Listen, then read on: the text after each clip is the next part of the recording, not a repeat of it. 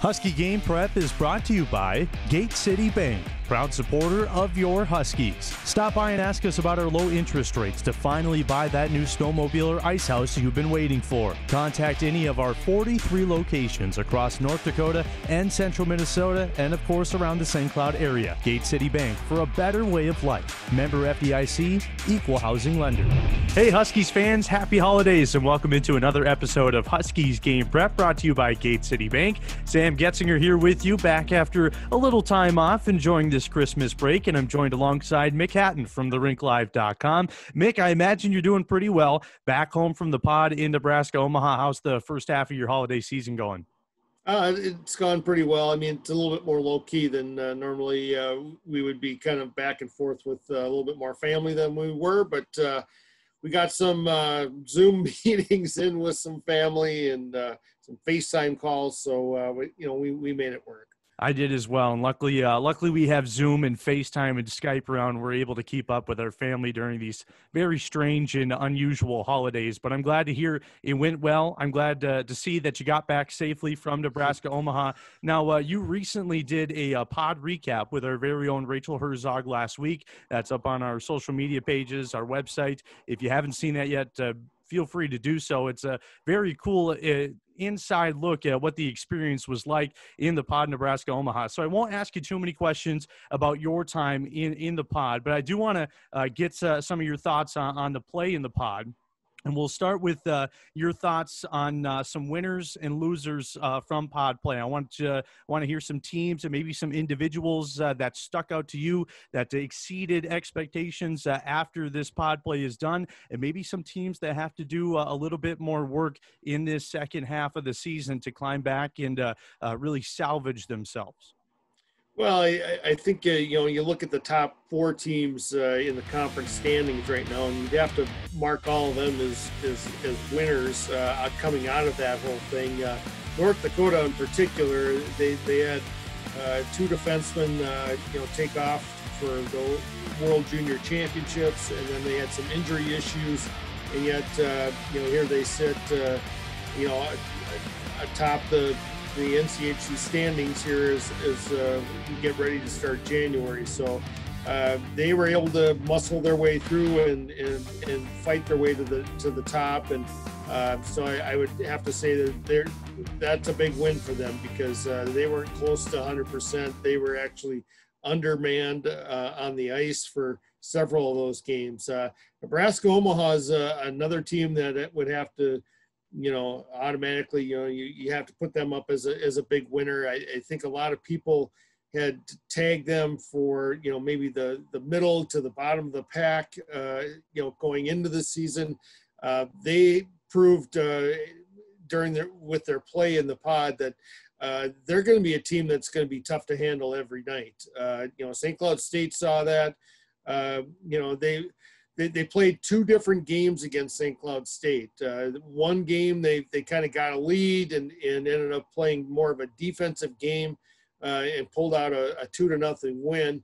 The other game they tried to play a little bit more up and down with St. Cloud State and ended up being a 5-3 win for St. Cloud State. But they're a team that can score a lot of goals and they have depth in their scoring.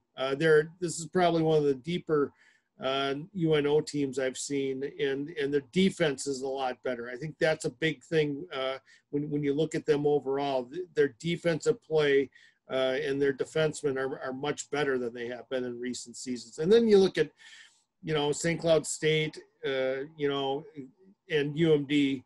Now UMD got off to that great start down there in the pod.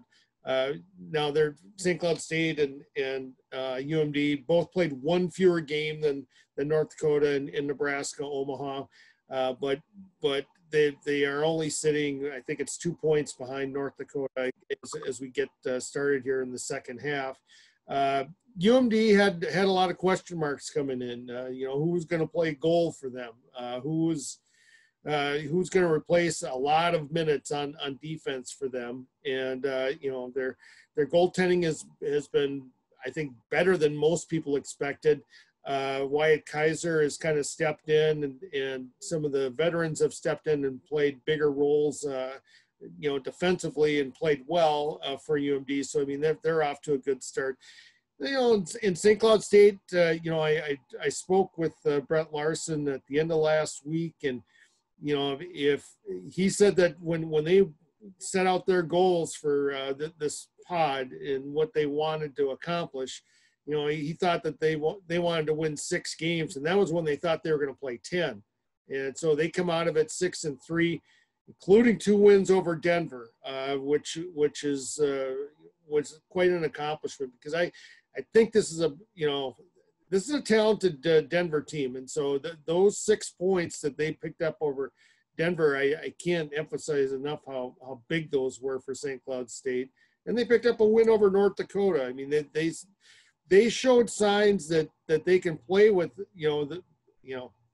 the big boys, I guess, in the conference in that pod. And that was a thing that, we saw that better in the second half of last season, but until you see it, this season and what with this group, you didn't really know. So I think that's a big win.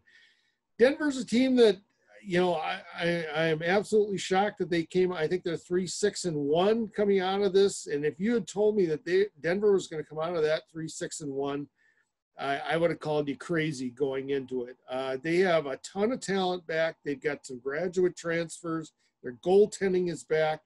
And this is a good hockey team. For whatever reason, they had a tough time, finishing off wins and putting, finding ways to get wins. And I think that's going to change in the second half. But then again, you look at the schedule. It's not an even schedule. It's an unbalanced schedule here in the second half. They've got to play, North Dakota 4 more times. Colorado College, I thought Colorado College was. I know they're, sitting kind of farther back in the standings, but that's a tough Colorado College team. They're better than I thought that they were going to be. I think, the question is for them is going to be their goaltending. Can they get enough goaltending to hang with people? But when they play structured and they play simple, they can be a tough team, because they kind of clog up the middle a little bit, and then that they're opportunistic with their offense. And Denver's going to have to play them, 6 times. So, I mean, it'll be very interesting, I guess, to see how Denver kind of comes out here in the second half. Miami is a team that's struggled with their offense, in the first half at the pod. But they, at the same time, their goaltending is really good. Ludwig Persson and Ben Cross both proved to be guys that they can rely on back there. Persson had 2.5 games where he didn't give up a goal. So they're a team that, they're going to have a chance just because their goaltending is so good. But, can they generate enough offense? I think that's the big question for them. And then I'm trying to think, who am I missing? Am I missing anybody, Sam? I think Western Michigan was the only one we didn't get. Okay, Western Michigan, they had kind of an interesting situation where, Brandon Bussey, their starting goalie, got hurt in the early going, actually against St. Cloud State in the opener. And then Austin Kane kind of took over the number 1 goaltending role for them, and it sounds like Bussey is going to be out for the season. So I believe so, yeah. But at the same time, they had a couple of really rough games right after they played St. Cloud State. I think they lost 10-2 and 7-2, and then they rebounded to where they were battling people. They looked more like, the Western Michigan that you're used to seeing, where they're a really tough team to play. They kind of moved some things around with their lines, and their special teams play is something that needs to get a little bit better, and they need to find ways to maybe generate some more offense. But they've got a young roster. I think they've got 10, 11 freshmen on that team, and so they're going to have to get older in a hurry. But I thought they showed a lot of improvement as the pod went along. And if I counted correctly, I believe the NCHC has 5 teams in the top 20 polls right now, which is very impressive. The NCHC, no slouch, like always. 3 of those teams in the top 10, and we very well could see some more teams in the conference sneak into that top 20 as well. With Western Michigan, Colorado College, as you mentioned, maybe if Miami, if they catch on a run, but they got a tough schedule coming up. Let's talk about this second half schedule for the NCHC. A little different than what we saw in the first half with the pod. As you mentioned, it is kind of an unbalanced schedule because you're only seeing a couple of teams a good amount of times as opposed to seeing the whole conference. What are your thoughts on this new schedule for this very interesting season? Well, I think the thing that pops out at you right off the bat is that they have to play UMD 6 times and 4 times right after the break here. Those are going to be very telling games, I think, to me. I mean, UMD and St. Cloud State have played very tight games. St. Cloud State's been very competitive with them.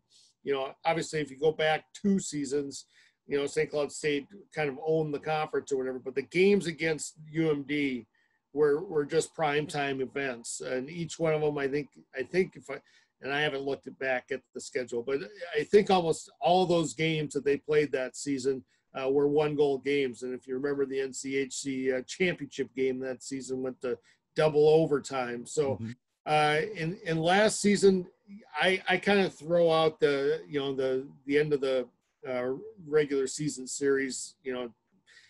St. Cloud State didn't play well. UMD clearly was revved up, but the first 2 games that they played last season were along those same lines. And so how's that going to shake down here, for St. Cloud State? How are they going to play against UMD? Are they going to be able to, generate enough offense?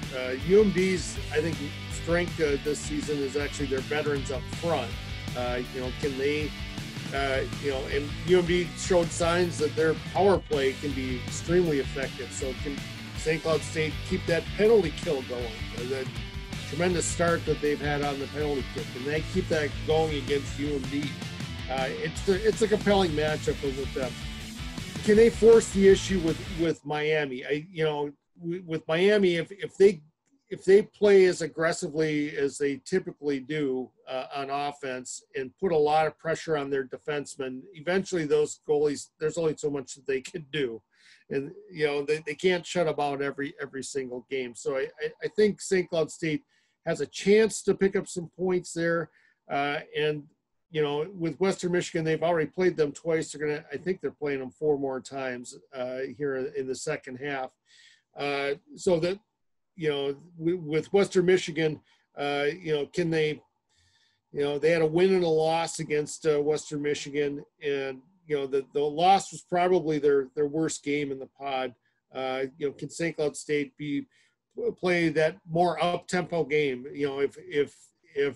If Western Michigan's able to kind of slow the game down and kind of get them playing on the boards and kind of mucking it up a little bit more, that's not where St. Cloud State wants to be, and that's where they get in a little bit of trouble. That's the majority of the schedule anyway that's coming up for St. Cloud State. They put themselves in a great position to try and get home ice with this start, but it's not going to be an easy road. And with this new change in the schedule for this second half of the 2020-21 season, do you see it potentially helping St. Cloud State, hurting St. Cloud State, that they're not seeing teams like North Dakota and Denver as many times as you would in a normal season, but you're seeing teams like a very hot UMD squad and also a team like Western Michigan that has been a little streaky, but seems like they're catching their stride. Does that help or hurt them as they go deeper into the season, get ready for the postseason? I actually think it helps them that they don't have to see North Dakota.